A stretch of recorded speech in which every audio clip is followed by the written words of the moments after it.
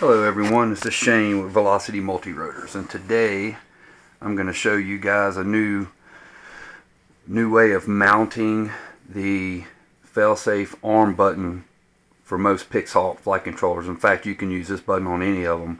I'm using the button from the Pixhawk Lite, and I rewired it to work on the Pixraptor flight controller. Reason why is because it is the perfect size to fit into your gimbal tubes, into your mounting tubes, and that protects the wire, gives it a place to mount. So it's not, you got to have a hole to plug it in.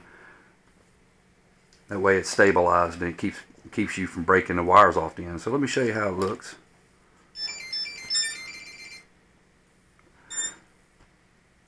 Of course, I put it on the back, and of course we press that button after we've gained a GPS lock and stuff like that to arm the ESCs.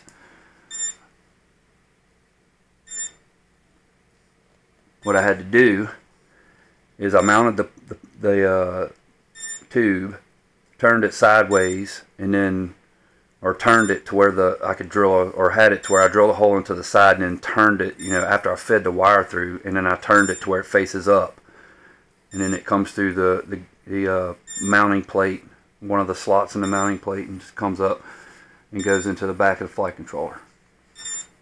The hole's not big enough to disrupt the integrity of the tube, so that's perfect to do it that way. I also heat shrinked over the wire. That way, because carbon fiber is conductive, and then if you happen to cut through two wires on this, it would short whatever circuit it's on. And it's got three. It's got a common ground, and then an LED power line, and the switch wire to arm it. And that's it. I just wanted to show you guys that, how clean it came out, how nice it is. I'll turn it around. I've got a few more things I want to do to clean the wires up. I want to try to get this cleaned up better. I've never really had good success at cleaning up servo leads.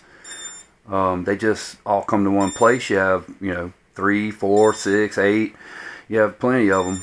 And I tried to, I definitely shortened these some because the leads that come with these X-Rotor ESCs are very long. So I spliced them and shortened them up to get rid of most of the wire. But that's it for this video. Thanks for watching.